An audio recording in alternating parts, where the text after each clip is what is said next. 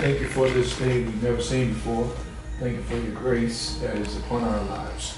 We ask, Lord, that you'll work through our time of discussion to help us to craft strategy in order to perform our task optimally.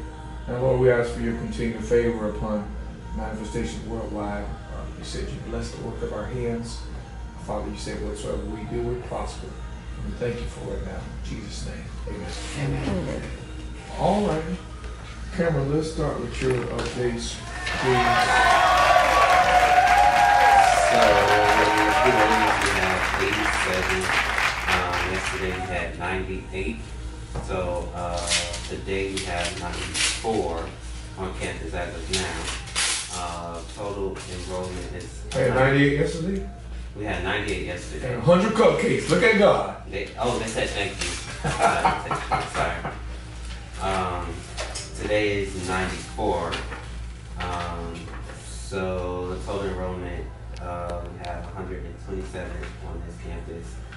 East has 8. I'm withdrawing 1. I met with the parent because he needs additional services that we don't provide.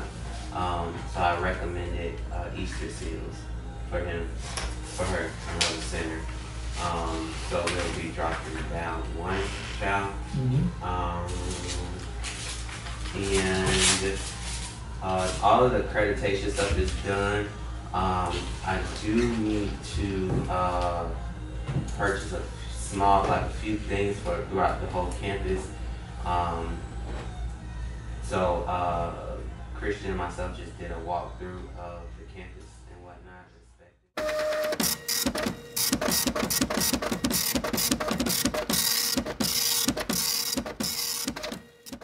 Now, in and out, don't print nothing. What I pull up for one day, come back next 2 days, then it'll print out. But it will not do the baptism certificate. I don't know what's wrong with that Thanksgiving. It print. Because I can't connect to the big one out there anymore. I don't try. Yours doing the same thing? Yes, sir. So it's all the printers? I don't know, Rodney doing I never had any issues with I got my own. That's what we're talking about. Does it work? Yeah. It works sometimes don't. I'll have to check that out. Alright. I'll take it. Okay. But your printer went berserk too, and then you just wanted a new one. So you remember? Oh, that ain't fine. And what do I got in there now? What I got in there now? What you did it with? Yeah. What you see in there now? But you have another one up there. What you see in there now? Nothing. That's what you get. I got to have something to work with, boss. We'll check yours out. Alright. Well, maybe you can see if you can get me on the big one. On the big one over there.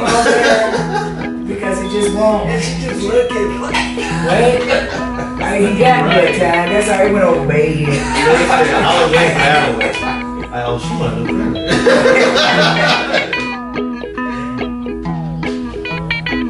Okay. We'll get this printer. It was on my mind this morning. Public service announcement. God has been doing some really special things in Pastor Rodney's life, and we're gonna get it on camera today. So we're about to go outside. Let me gather my keys and my phone. We're going outside. Pastor Rodney got blessed with a Mercedes Benz. Somebody gave this man a car, but that's what you get when you do the work of the Lord. Okay? So let's see what him and Miss Esther are talking about.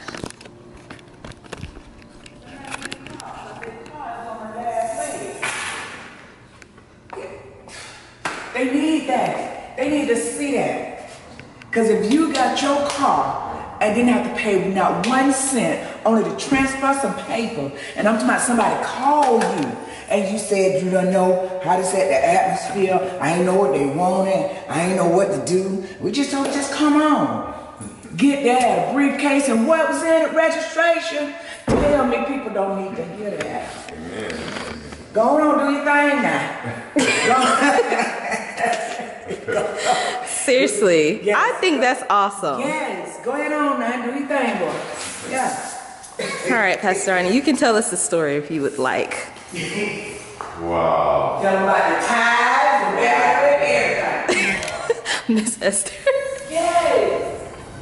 Well, I don't know where to start, but I'll just start here. I had a 2007 Honda Accord with 299,000 miles on it. Believe me, it has been a blessing. I started looking around for a new car. I have good credit, but I wanted to get above 740 to really get a better interest rate. So I said, you know what, let me just hold off. So I began to pray. I was like, okay, God, I'm holding off. I'm driving this car. Wait, you were like, God, you see it. Yeah, Wait. God, you see it, you hear it, you deal with it, right? Yeah. So the cord again, and the air in the cord was not working. But you know what? I was intentional. Every time I got in the car, I never complained. It was hot, but I never complained. I rolled the windows down. I never complained. And so fast forward, so now I'm looking for a car, and I said, well, you know what, God, let me just go and hold off. But God, while I'm holding off, I need you to come through on something. You know, I need something a little bit more dependable to get me through. And so there's a couple that I came across, a married couple that connected with me sometime in January. They were in Port St. Lucie, and they needed some marriage counseling. So we started doing marriage counseling over Zoom with this couple. And we did about 4 or 5 sessions. And on the last session, I asked the husband, the man of God, I said, so where do you see God taking you and your family in the next 3 or 4 years? And he said that God has pressed upon my heart that we need to move to Tampa. Whoa. Wait, did they know?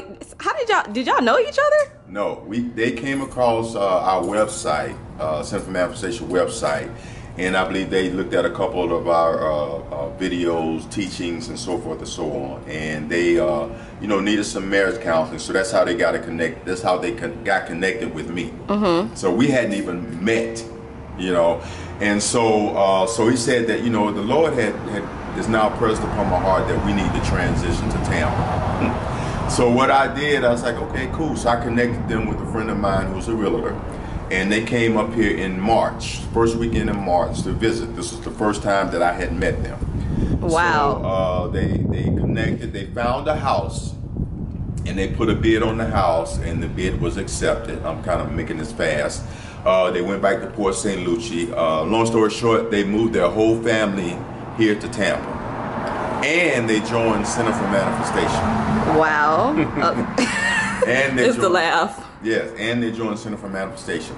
And so last Sunday, I was at my house, and the wife, she texted my wife and said, hey, can we come over? And so I'm thinking, okay, they want to come over for marriage counseling. So, I was like, okay, that's fine. Come over. So I'm praying, I'm getting the atmosphere together, so forth and so on. And so they come in, and we just begin to start talking. And I guess about 10, 15 minutes into the conversation, the husband opens up this little case that he has, and he pulls out a sheet of paper. He walks over to me, and the sheet of paper was a title to a car. What? And he says, Pastor Rodney, we want to bless you with this car. So I'm sitting on my little chase, and I'm speechless. My wife's sitting on the couch on her side. Her mouth is wide open. Oh, wow. We had no idea wow. that this was going to happen. And what ended up happening was the husband told me while they were in Port St. Lucie, the Holy Spirit had already pressed upon him to give me the car. Wow. Now I'm praying for something here in Tampa. God is already touching the heart of another believer in Port St. Lucie to meet the need for what I needed here in Tampa. And you didn't even know them before this year. Didn't know them before this year. All right, what kind of car do you have, Pastor Rodney? Amen. And the winner is... Hopeful, yes I am hopeful for today. Take this music and use it. They were the second owners. They kept up all of their maintenance on the car, new tires. Let's see it. Let's see it. Does it have a name yet? No, that's a woman name. That's what? No, I don't name it, but it's thank God. Right. Thank God. And you know, and I was telling somebody this. Oh goodness, let me just back up. I forgot to tell you this. So we had our convocation a couple weeks ago. Right. And it was time for our apostles' love offering. He only gets one love offering a year, once a year. And the Holy Spirit had pressed upon a certain amount on my heart, and that same amount was on my wife's heart. And so it was a sacrifice because I knew we was going to be going out of town that coming weekend. But I said, you know what, God, we're going to be obedient and we're going to sow this seed into the man of God. We're going to sow this seed into the man of God. So it wasn't even about the seed, it was about our obedience. Right. Right? And I just truly believe that, yes, this came to manifestation here. We got blessed with a car. Another couple sold a $1,700 seed into my life. Wow. In the last couple of weeks. I got another interior decorating client over $1,600 just in the last 2 weeks. And so I was telling somebody this the other day. I said, God is not an ATM God. Right. You know, sometimes we go to God like an ATM when we want Him, when we need Him, and then when He gives us the blessing, we turn our back and we forget about it. Right. But I just believe that these are the blessings, and me and my family, we're stepping into the season where I believe it's the overflow. Right. We serve, we sow, we honor. Right. We honor our leaders as well as our brothers and sisters in Christ. We are faithful, and so I believe this is the season. My God, this for the is manifestation the of the sons of God. Manifestation of the sons of God. So I just thank God for what He's doing. And if you're watching this, the Bible says in Matthew 6:33, "Seek ye first the kingdom of God and His righteousness, and all these things shall be added unto you." So seek God's face, not His hand.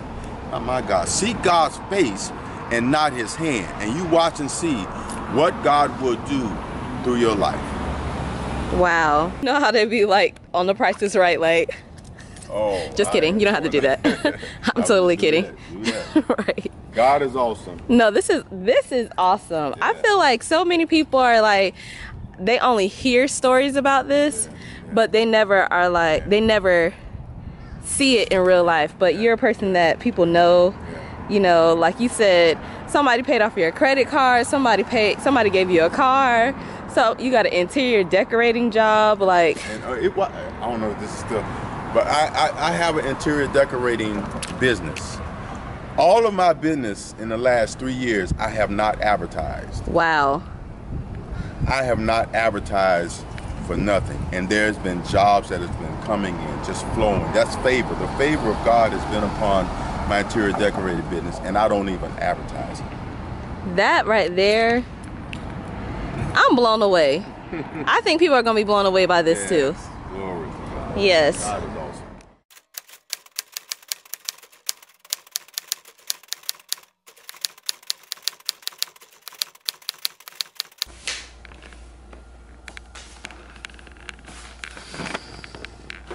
All right. Busy day. Actually, just kidding. What's up, Apostle? What's going on? A whole lot. Okay, like what? Well, we just got approved for our micro school, which is pretty exciting, which means we're becoming a full kindergarten through 12th grade school right here on campus. Right, sorry, I just have to say, you said it's pretty exciting, but you said it with a very monotone voice. Like, that's pretty exciting. All right, sorry, keep going. So, okay, how did that come about? How do these things happen? Like, every time we look around, there's something new happening on Manifestations City campus. How does this happen? Well, vision just keeps unfolding. You know, our vision is to create affordable housing, spiritual training platforms, educational systems, and jobs. So that's just, it keeps expanding out of vision, and it helps that we got some great people working here that are, that are running on their own to carry out the vision, like our educational director, Tavis Myrick. So it helps that you got people are empowered to run with the vision and make decisions and keep moving the needle forward. Wow. Okay, what else? What else is going on Manifestation City campus? We just opened our our assisted living facility. So Manifestations Assisted Living Facility is now open. That program used to be an adult family care, which is one step short of a full assisted living facility. Right. So now we're fully licensed assisted living facility. We brought on and added back to the jobs vision. So now we've added about 7 more people that are now working for us. So wow. we work 24 hours a day. We have a 24-hour schedule, full service to the clients that are coming in. So that program is currently filling up. Just again, great job, Renee Kendrick, in doing all the legwork to make it possible. But it all starts with the fact that God gave us a vision to create these programs, and so that's another exciting thing that's going on right now as well. All right. I think, if I'm not mistaken, I saw you post something about the tiny home village or something, like you were on Zoom sure or did. something. Okay. Yeah, so tell us we more, have please. Partners that are on board now. We have Beck Architecture that's working with us, that's currently doing the mock-up of the actual buildings and the warehouse. I'll be visiting that soon to take a look at how it all is coming out. Next step is workforce development, because this will create not only affordable housing, but it's going to create a viable workforce program where people can come and make these houses and ship them out all throughout potentially the country. So that's going along very well. The next meeting with the city is in order to get the revised plan approved. We got some funding things we're working on for that. We got a unique thing going on where we're working toward getting vouchers for the veterans, so they'll be living in apartments subsidized by the government. So in other words, the veterans won't be paying anything, maybe some utilities, but that's about it. So it's pretty exciting. That program is moving forward, and we'll be announcing a groundbreaking date really, really soon.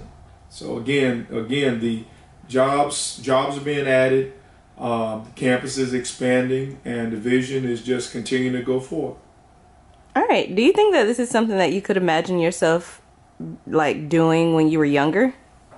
Well, I always knew I was called to do something. I always knew I was different. I didn't know I was called to do something as distinct as I've been called to do, but I always knew there was something strange about me as a person, and I didn't know what it was, and now it all makes sense. Okay. Everything that ever happened now makes sense. Okay. All right. Well, that's really cool. Do you have any like dad jokes? We know you post a lot of dad jokes on Facebook. Dad jokes. Well, maybe being a dad is no joke. That's the joke. All right. Cool. Thanks. That was fun. Well, funny. All right. What's it like when you think about where times have come from? I know you probably played Pac-Man and stuff. Yes, I am that generation. I am the pinball arcade generation, yes. What is that like, considering that now you can probably play Pac-Man in 3D and like be in Pac-Man? Well, I'm not what you would consider a gamer anymore. Okay. The last video game system I probably played was my Wii. Okay. Sorry. Was the Wii. When it first came out. Wendy and I used to play with that all the time. And then just kind of grew out of it. Yeah. I did have a PlayStation. Same thing, grew out of that. Right. People we had in the house, Xbox. But I just kind of just watching people play. Right. And then on YouTube, you can actually do that now. You could watch, these gamers. Right. Play Fortnite. Right, Fortnite, all of that. Call of Duty. And I've watched a few segments of people playing whatever. Yeah. But coming from my background, being a Marine, having been there, done that. Oh, wow. Yeah, it's different to watch somebody play. And the one thing that's always in my mind is like, okay, it's a game. Right. In the real world, there's no such thing as a do-over, pause, timeout, reset, power-up, bonuses, and or cheat codes. Wow, you just shooting and... Yeah. How long did you spend in the Marines? 8 years. Wow. And you actually went to war? I've been in combat, yes. Oh my gosh. Yeah. What? Well, I guess not what's that like, but what is that like to... Where did you go?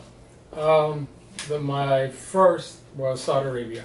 Wow. Yeah, Persian Gulf War. Wow. So I've been, Wow. I guess that's why it's good to like talk to people about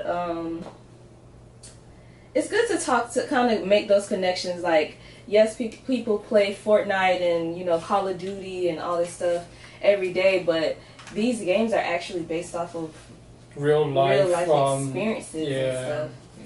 Yeah. So that could even be triggering to you, you know, playing it. Oh, you know, you hit something on the nose. You did.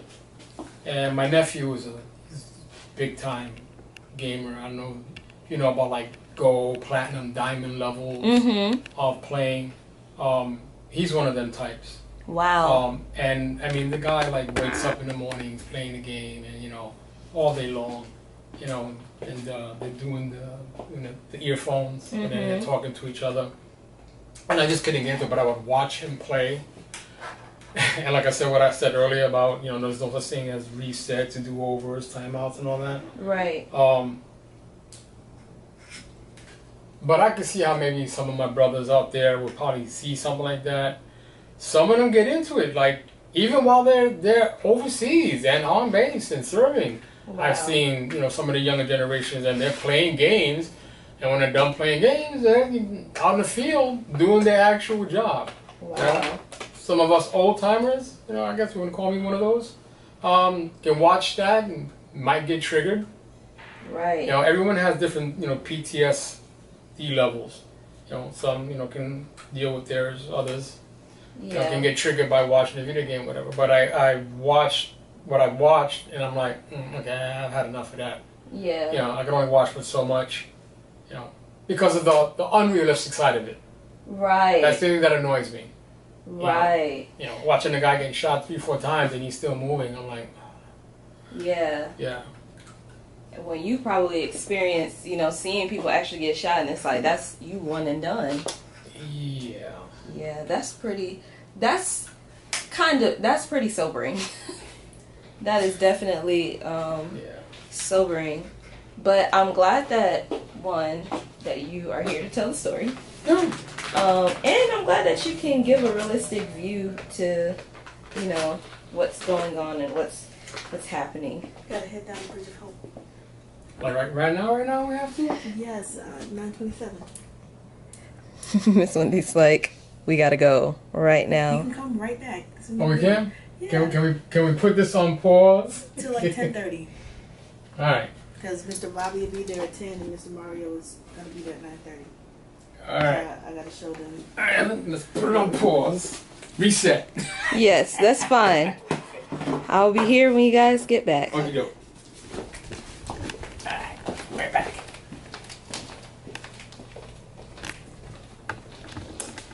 And this is what happens. We work. Yes, I'm doing my job, but you know, they also come and have to do their job too. So this is a day in the life of working at the church.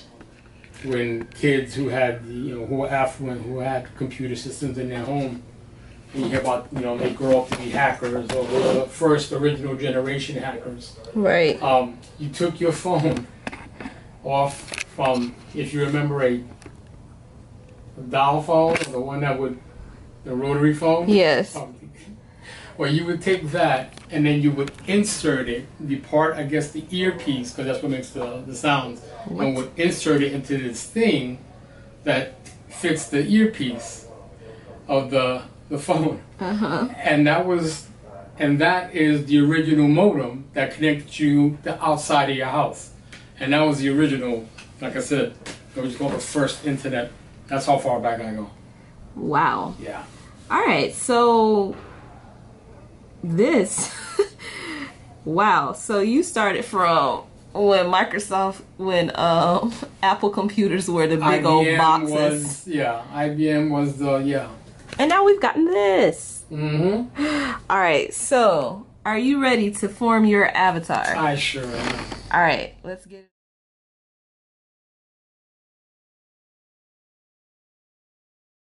All right, what do you see? Oh my God. So I see the entrance to, I guess, is the church. Yes. Right, so I'm going to move forward. I'm going through the doors here, the pillars.